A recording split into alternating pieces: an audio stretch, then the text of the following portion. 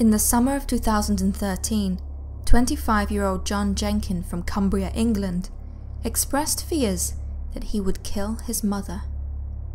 Whilst in a deranged state, he approached a van driver, put his hands in the air in a surrender motion, and cried out, "I am armed, but it's not in my hands."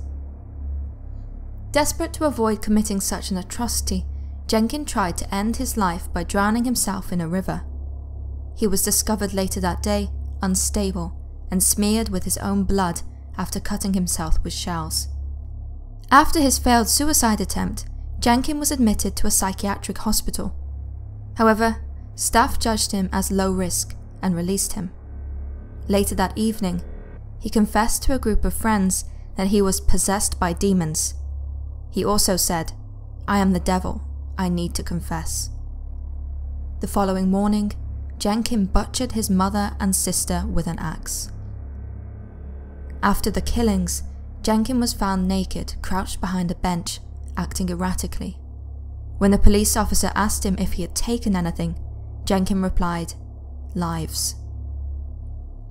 The ensuing inquest into the murders revealed that on the night prior to Jenkin's barbaric rampage, his sister, Katie, had confided in a friend that she was really worried about her brother.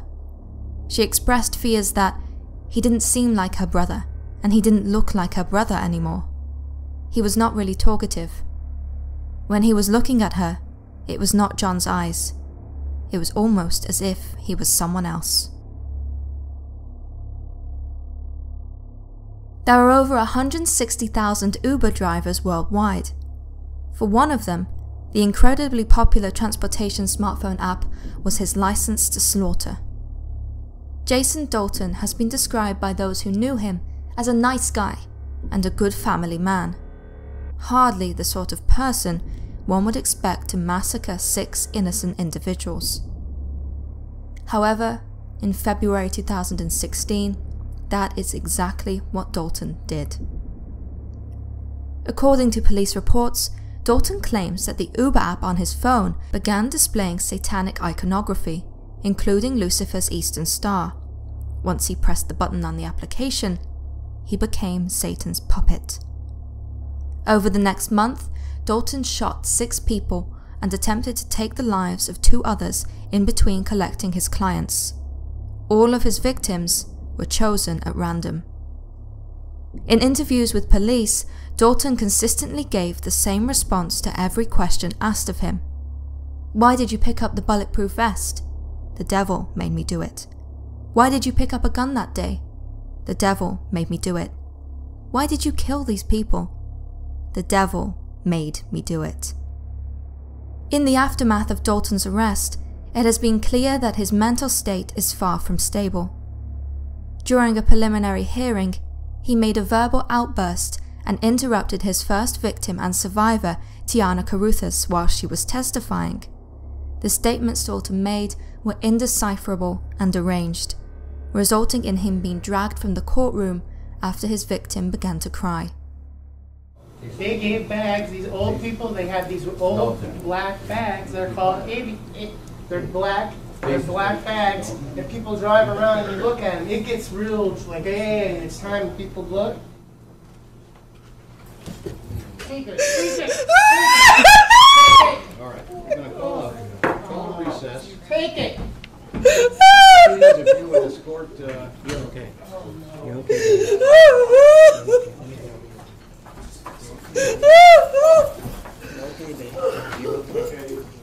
The case of Jason Dalton is neither singular nor unique.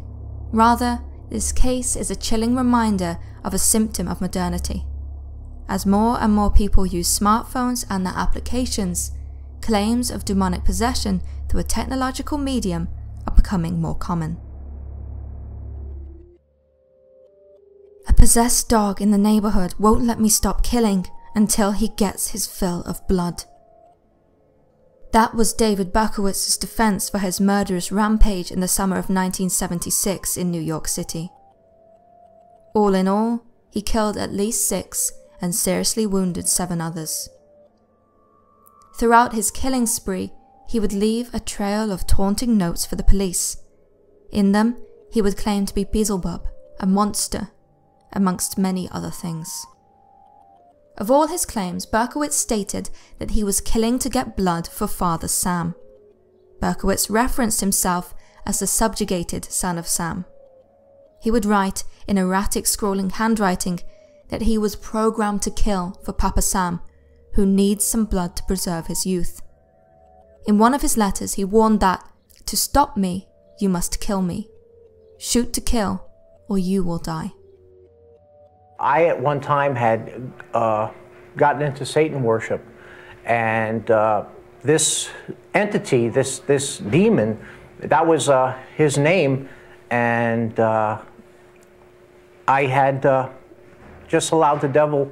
At one time, it was the foolish and stupidest thing I ever did in my life. I just let the devil take control of me. Upon his arrest, Berkowitz claimed that a possessed demon dog had instructed him to perform the killings. However, weeks after his confession, his story altered. The murders, he professed, had been committed as part of a series of ritual killings for a satanic cult to which he belonged. He offered his chilling warning, "There are other sons out there. God help the world." Even today, from his prison cell in New York, Berkowitz asserts that diabolical forces were at work and he was merely a vessel to be used to sate their bloodlust. One thing I found out about the devil, that when you serve him and he uses you, when he's done using you, he throws you away. You mean nothing to Satan.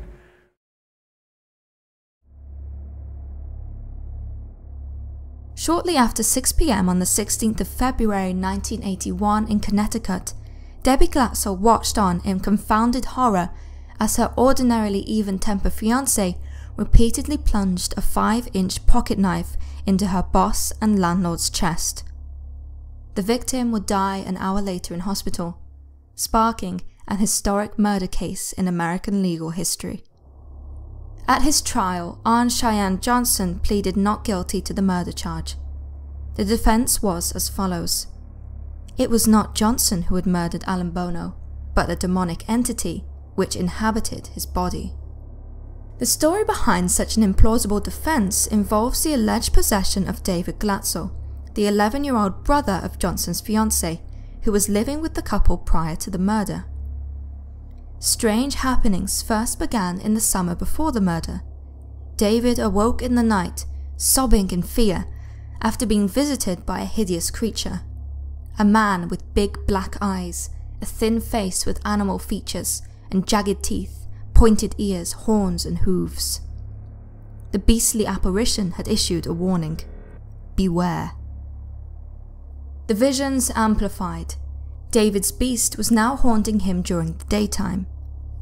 Each time the child experienced a visitation, deep scratches would appear on the front door of the family's home.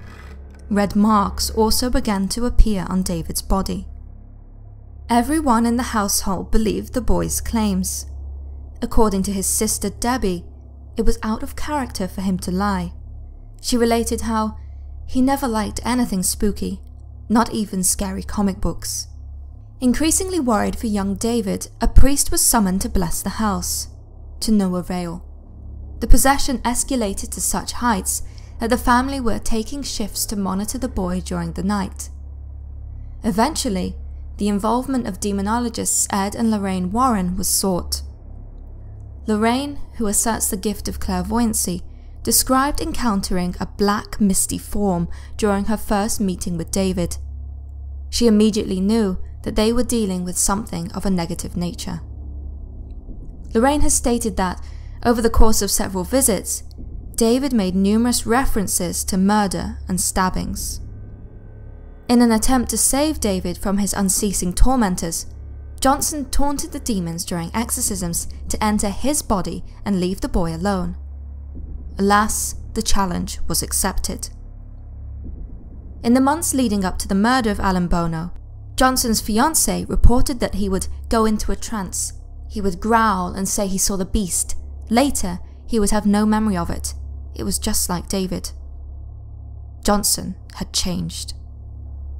It was 6 months later that Johnson brutally attacked his landlord, stabbing him in a frenzy as he growled like a beast.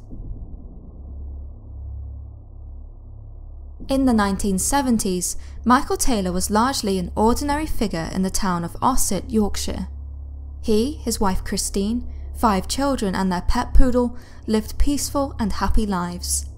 Their house was always full of laughter, with friends and neighbours describing Taylor as cheerful and good-natured. However, to the disappointment of the community, the Taylors were not particularly religious. This prompted friends and neighbours to invite Michael and his wife to a Christian fellowship group led by a lady named Marie Robinson. Contrary to what one might expect, Taylor developed a sudden and obsessive zeal for the group and, in particular, an infatuation with its charismatic leader, Marie. He would spend an inordinate amount of time with her, even staying up all night to repeatedly perform the sign of the cross to ward off evil powers. It was clear that Taylor was under her spell. One day, Taylor's wife, Christine, confronted the mesmerizing Marie at the church group, accusing her of having an affair with her husband. After this confrontation, something changed in Taylor. Long gone was his cheerful and easygoing nature. Now he was infuriated, venting anger at Marie. Marie would later state that his eyes changed to something bestial, and that he began to speak in tongues.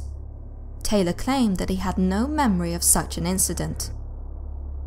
Due to the terrifying and unnatural character displayed by Michael that night, the local vicar stated that the man was possessed by demonic forces. So, on the 5th of October 1974, Michael Taylor was exorcised.